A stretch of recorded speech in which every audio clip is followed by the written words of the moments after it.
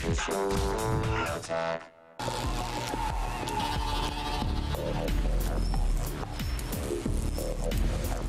it is. Steve Jobs' worst nightmare is finally here. It's T-Mobile's G1 running Google's Android platform. You confused? It won't be in a minute.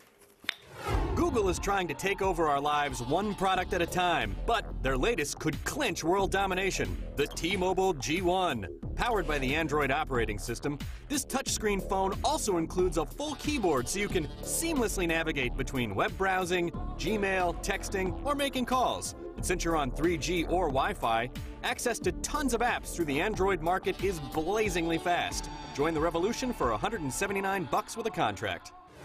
There it is. So this is Steve Jobs' worst nightmare here? No, I think that's a world without turtlenecks. Oh, okay. Fair enough.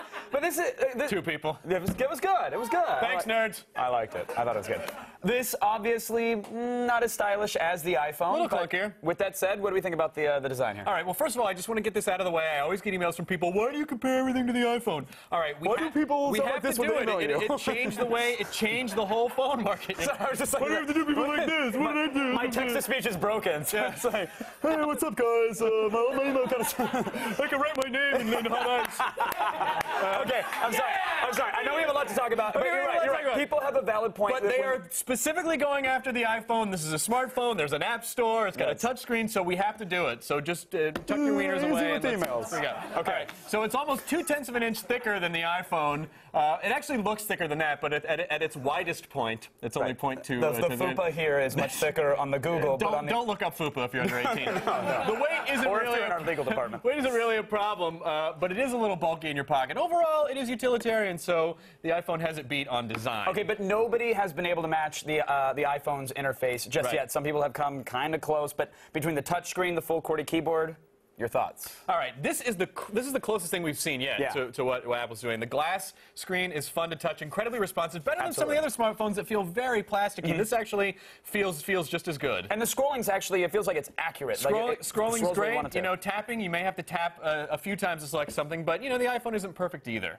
Also, this does not support multi-touch like pinch or zoom, which is going to bum some people out, I guess. Spreading out the photos, but it does have the full QWERTY keyboard right under the hood, which I mean, the keyboard is fantastic, I have to say. The keys are widely spaced, totally easy to type on. It is just as good as a Voyager or Sidekick, if not better. Now, did the bottom bar get in your way at all? I mean, I like that it has the trackball there and it's got some buttons, but I felt like when I slid it open that little space... It didn't bother me until you pointed it out, and then I started telling you, like, oh, yeah, that's just a speed bump for my thumb right there. Yeah, so it does slow it down a little bit. But overall, again, I think you're totally right. The keyboard is phenomenal.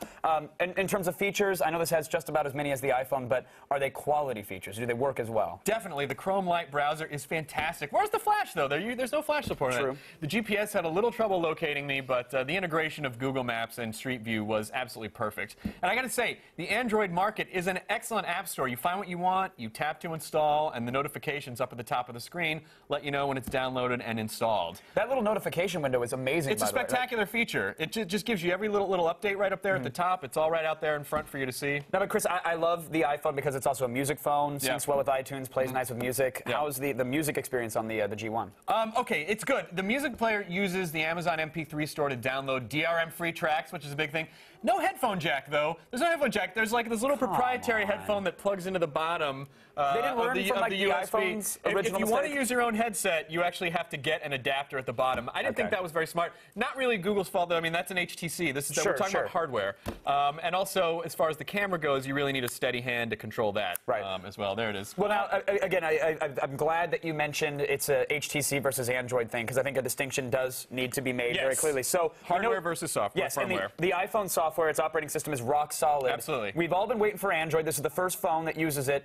What are your thoughts? It is better in some ways. Listen, we haven't had one crash in a week of use on this phone, and the battery life seems a little bit better than the iPhones, but we haven't really had enough time to rigorously test it. They kind of gave this to us and said, give it back as soon as you're done. Right. But considering you did install a bunch of apps, you have been using them, you've been walking around taking advantage of the features, and no crashes? No crashes, and tech talk time. The open source nature of Android makes this a future-proof OS. So we can see this overtaking Apple market share, but here's what I think. Apple exploded onto the scene, changed everything. thing. I think this is more of an early adopter kind of a thing. I think it's going to be a slower burn, but because it's going to be available on all sorts of different hardware, I think over the long haul, we're maybe possibly going to end up seeing an Apple or an Android OS. Oh yeah, there's going to be the battle, just as I think it was Windows versus I mean, it feels very Linux when you run it, so it's probably a little more for PC-minded type people and Linux type people. So if you hate Apple and you hate it, then this is definitely the phone for you. All right, so the phone itself, $179 with a contract, good price. Spectacular. But some of the things about it I just have to point out. 3D coverage lacks a little bit, kind of like AT&T. There is no exchange support, but it can take, listen to this, Apple, 16 gig micro SDHC cards like SanDisk. So it just pops into the side there. You don't have to pull out the battery. No. It's just right out of the side, right there. All right, so that's cool. One thing that I'm glad we talked about this a little bit, and I'm glad that the show has decided to do this. This was your idea, too, which I thought was very smart. Yeah, I think it's important to, again, differentiate between the hardware, the G1 phone itself, and the Android operating system, which is powered by Google. So we've decided to rate the phone separately from Android because we think it's the right thing to do. I completely agree. So first up, the phone, Dr. Hardwick. I give the phone an 87, a B+. It might not be as sleek as some, but it still works very well and not flimsy at all. It's a pretty solid phone. Yeah, if you're a T-Mobile subscriber and you don't need exchange support, this is going to be the great phone for you. Yep. But now, to my favorite part, what about Android? 95%. It's a solid A. We really like Android a lot, and we hope this operating system goes to other carriers fast because, quite frankly, we're tired of crappy phones. And also, I think this is going to keep Apple even a little more on their toes. Yeah, it's about time. It's about time. I want Nokia to get in on it as well now and start getting their it's going to be all over, like N96 with Android running. That was some nerd talk. We got to stop it. That's it for Gadget Prawn. Remember, for even more of the latest news on computers, games, and tech, check out G4TV.com/thefeed.